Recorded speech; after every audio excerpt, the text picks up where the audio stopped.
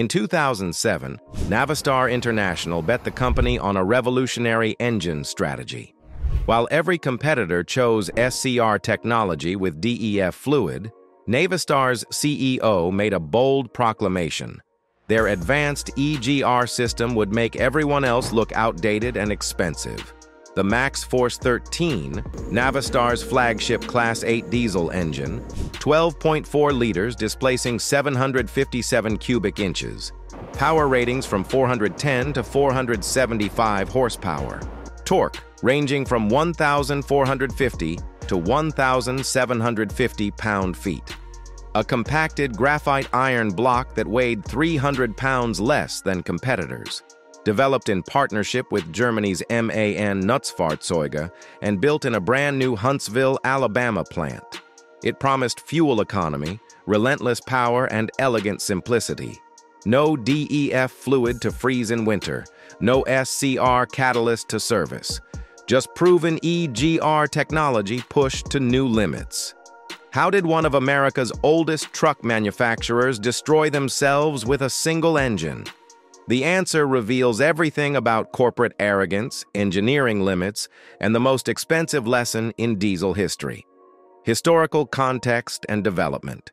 The story begins in 2005 at the Mid-America Trucking Show, where Navistar first announced the Maxxforce big-bore engines. The 2007 EPA emissions standards loomed, requiring massive reductions in nitrogen oxides and particulate matter. Every major manufacturer, Cummins, CAT, Detroit Diesel, chose selective catalytic reduction with DEF fluid injection. Every manufacturer except Navistar. CEO Dan Ustian made the controversial decision to pursue an EGR-only approach. The philosophy seemed sound. Avoid the complexity and cost of DEF infrastructure, offer customers simpler systems with lower operating costs. Navistar's marketing aggressively claimed SCR would become abandoned technology once everyone realized EGR superiority. The engineering came from collaboration with Navistar of Germany. Two engines emerged, the Maxxforce 11 at 10.5 liters and the Maxxforce 13 at 12.4 liters. Both featured inline six-cylinder configurations with high-pressure common rail fuel injection operating at 26,000 psi, later increased to 32,000 psi. Twin-series turbochargers with interstage coolers provided boost. The patent-pending Ecotherm heat management system electronically controlled coolant flow across multiple coolers. The crown jewel was the compacted graphite iron cylinder block, the first in North American commercial trucks. This advanced material offered 70% more strength and 40% more stiffness than traditional gray iron while reducing weight significantly. The Maxxforce 13 achieved peak torque at just 1,000 RPM, promising instant throttle response and fewer gear changes. But warning signs appeared early. Confidential witnesses later testified that chief engineers presented concerns to CEO Ustian about the impossibility of meeting EGR levels, fuel economy targets, and performance goals simultaneously. The company proceeded anyway. The Golden Age. From 2007 to 2010, the Maxxforce 13 sold aggressively. Over 70,000 Maxxforce-powered international trucks hit American roads. The ProStar became International's flagship highway tractor, the TransStar served regional haulers, and the WorkStar tackled vocational applications. Early reviews praised the engine's power delivery and broad torque curve. Fleet operators initially embraced the concept. No DEF fluid meant no frozen tanks in winter, no urea costs, no concerns about fluid quality. The compacted graphite iron technology impressed engineers who appreciated the weight savings. 300 pounds meant more payload capacity. The twin-turbo setup delivered strong, progressive boost without lag. Power ratings covered every application. The 410 horsepower version produced 1,450 pound-feet of torque. The popular 430 horsepower mid-range option balanced power and economy. two 450 horsepower versions offered either 1,550 or 1,700 pound-feet through a multi-torque calibration. The top 475 horsepower rating delivered 1,700 pound-feet of grunt. The optional Maxxforce engine brake by Jacobs provided 415 to 470 braking horsepower for downhill control. Drivers appreciated the smooth power delivery and low-end torque. Fuel economy seemed competitive initially. International dealers pushed Maxxforce aggressively, promising lower total cost of ownership without DEF expenses. Early adopters became vocal advocates for the technology. But behind the marketing success, a nightmare was unfolding. EGR coolers were failing before 150,000 miles. Some died before 7,000 miles. Service bays filled with broken Maxxforce engines. And Navistar knew, but kept selling them anyway. Technical brilliance. On paper, the Maxxforce 13 represented genuine engineering advancement. The 12.4-liter inline six-cylinder displaced 757 cubic inches through a bore and stroke optimized for low RPM torque production. Despite its size, the complete engine weighed just 2,244 pounds dry, remarkably light for a Class 8 power plant. Power output ranged from 365 to 475 horsepower at 1,700 to 1,900 RPM. Torque spread from 1,250 to 1,750 pound-feet, delivered between 1,000 and 1,200 RPM. The high-pressure common rail fuel injection system operated between 26,000 and 32,000 psi, providing precise fuel metering and multiple injection events per combustion cycle. Twin-series turbochargers with variable geometry and interstage cooling delivered boost across the entire RPM range. The Ecotherm heat management system represented innovation, electronically controlling coolant flow and temperature across various coolers to optimize intake air and exhaust gas temperatures under all conditions. The compacted graphite iron block was revolutionary.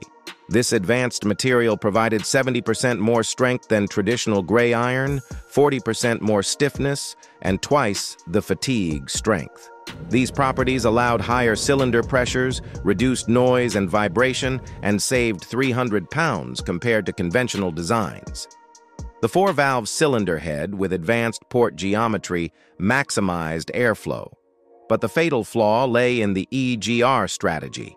With no SCR catalyst or DEF injection, the engine relied entirely on exhaust gas recirculation to reduce NOx emissions.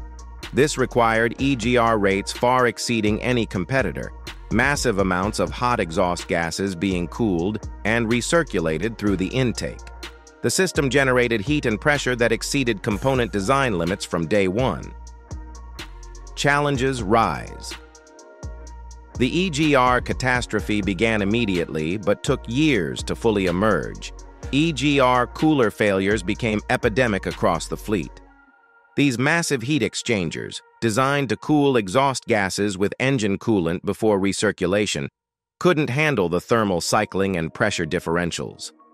When they failed, coolant leaked into the exhaust system while exhaust gases contaminated the cooling system. EGR valves broke with disturbing frequency. The butterfly valve shafts snapped. Actuators seized. Exhaust leaks developed around gaskets, damaging surrounding components with corrosive gases and extreme heat. Carbon buildup from the massive EGR flow clogged intake manifolds, restricting airflow and killing power. Turbochargers failed when EGR system contamination reached the compressor wheels. The serviceability nightmare compounded every failure. Replacing the EGR valve required removing driver and passenger seats, the gear shift lever, floor mats, lower dash assembly, and the cab engine cover, just to see the valve mounted high on the engine. The job required 20+ hours. EGR cooler replacement was equally brutal. The engine used two coolers, high temperature and low temperature, and both failed regularly. Parts costs were catastrophic. EGR valves exceeded $3,000. Each cooler cost over $2,000. Labor charges pushed total repairs to $8,000 or more. Some trucks needed multiple repairs within months. Downtime measured in weeks, not days. Fleet operators reported losing 150-plus days of revenue per truck to repairs. Service bays overflowed with broken Maxxforce engines. Safety issues emerged as engines shut down without warning, forcing drivers into emergency maneuvers on highways. Coolant and exhaust fumes entered cabs, creating poisoning risks. Financial devastation followed. Repair costs exceeded purchase prices for some trucks. Resale values collapsed to zero. International dealers began refusing Maxxforce-equipped trucks in trade, stating bluntly, "No resale value." The transition from 2010 to 2012, Navistar remained in denial. Corporate communications insisted problems were isolated incidents, affecting only a small percentage of engines. They blamed operators for excessive idling, claiming drivers leaving engines running overnight caused EGR issues. Marketing materials continued attacking SCR technology as expensive and complicated while praising advanced EGR as the future. The market responded harshly. Fleet operators abandoned International in droves. Market share, once over 20% in Class 8 trucks, plummeted towards single digits. Warranty claims mounted into billions of dollars. Multiple class action lawsuits filed in 2013 accused Navistar of fraudulent concealment, knowing about defects yet hiding them from buyers while aggressively marketing the engines. Late 2012 brought the admission. Navistar announced a transition to SCR-based emissions technology, partnering with Cummins for after-treatment solutions. The company that had bet everything on EGR-only supremacy quietly began installing competitor engines in their trucks. The first ProStar equipped with a Cummins ISX-15 rolled off the line, and customers immediately preferred it. The 2013 Maxxforce 13 with SCR added Cummins emission solutions after treatment, but kept the troubled engine underneath. Sales were dismal. Buyers wanted nothing associated with the Maxxforce name. The N-Series engines introduced in 2014 attempted redemption by combining both EGR and SCR systems, but the damage was permanent. CEO Dan Ustian departed. Plant closures followed. The company's survival came into question. Navistar eventually joined Volkswagen's Traton Group after years of financial hemorrhaging. The Maxxforce name was quietly buried, but the scars remained. Legacy and modern reality. Today, a used Maxxforce 13 engine has nearly zero value. Trucks equipped with them sell at massive discounts or don't sell at all. The phrase Maxxforce engine in a listing kills buyer interest instantly. Mechanics charge premium rates to work on them, if they'll touch them at all. Parts availability is declining as suppliers abandon the platform. Many owners pursued illegal EGR deletes, removing the entire system and reprogramming ECUs to ignore missing components. While this violated EPA regulations and state emissions laws, desperation drove the decisions. Some operators converted trucks to Cummins power at enormous expense, anything to escape Maxxforce ownership. The lessons are brutal and expensive.